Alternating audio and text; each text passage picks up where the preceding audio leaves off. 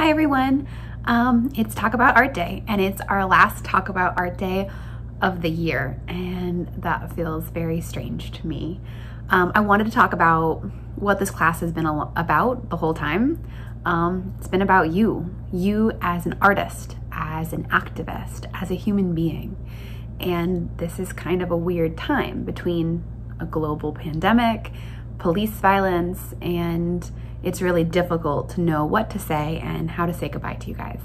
But I am gonna pick up from our last video because I think the things we're talking about today are actually helpful, kind of dealing with everything in a bigger picture. Kehinde Wiley, here he is. Was born in South Central Los Angeles. He is a Nigerian American, and when he looked at artwork, he didn't see people who look like him. He didn't have representation. So he made it, and he would spend time in his neighborhoods. He also spent a lot of time in Harlem, where he lives currently, and he would meet people on the street that he thought were interesting, and he asked if they'd like to model for him. And they would wear their normal clothes, and they would then be posed in these very traditional Renaissance poses, kind of silly poses, because he took contemporary people, real human beings, and made them into kings. But I want to talk about presidential portraits really quickly because they're all kind of the same. And let's look at a couple of them. Presidential portraits all seem to have a lot of things in common. They are standing, they're in a grand room, they're dressed very professionally, and they all kind of look stiff and unnatural. They feel maybe a little uncomfortable, maybe angry, but they're going for powerful, and I get that. They want to project power and regalness. I don't know if that's a word. And they all kind of look exactly the same. After a while, these presidential portraits all kind of start to look the same. And Barack Obama wanted something that was different because he was different. And he wanted to choose an artist that could capture him, capture the first president that looked nothing like any of the ones that came before him. He chose Kehinde Wiley, and I think he made a really great choice.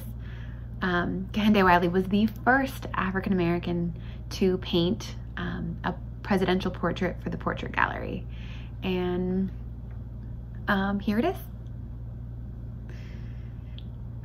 I love this painting.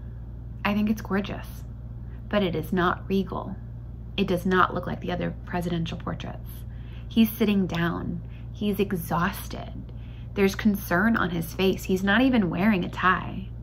He is sitting in front of a wall of flowers. And a lot of people had problems with that. But the wall of flowers is so important because there are 3 different flowers. One is a chrysanthemum, and it is the official flower of Chicago. 2 is the jasmine flower, and that is represents Hawaii, where he grew up or spent most of his childhood.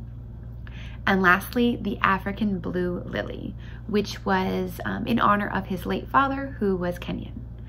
And it's beautiful. Michelle Obama also made a very good choice. She chose an artist named Amy Sherald. And Amy Sherald at the time was working as a waitress to make ends meet. And this was a very big deal for Amy, and she did a beautiful job. Here's the painting. I think this painting is beautiful. It is definitely not like any of the other First Ladies paintings. It is colorful, and she's sitting down. She's wearing a dress that only cost $600. And I know $600 might seem like a lot of money, right? But this is not an everyday outfit. This is a very special outfit. And most of the First Ladies wore outfits for their portraits that cost multiple thousands of dollars. In fact, one First Lady wore an outfit, not for a portrait, just for, random day, a $51,000 outfit. So $600 is nothing. Some people might spend that on a prom dress, so it's pretty impressive. She also chose a really young, up-and-coming designer, and I'll link everything below. but the design was a patchwork quilt inspired pattern on the beautiful dress, which is inspired by Black communities where quilting and patchwork was very, very common. Now let's look at them side by side. Most people did not like these portraits. There was an unbelievable amount of backlash. Even the White House currently, the website is only is showing all of the portraits up till Barack and Michelle's portrait, and then they just have a photo of them instead of the painting.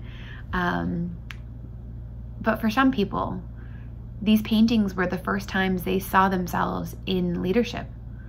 They saw themselves in historical figures, in paintings, on gallery walls. And there's a really special little girl that I want to introduce you guys to, and here's a picture of her. She is standing in front of Michelle Obama's portrait in the National Gallery, and she is in awe. Her mom tried to move her, and she would not budge. All she wanted to do was look at Michelle Obama's portrait, and it's pretty special.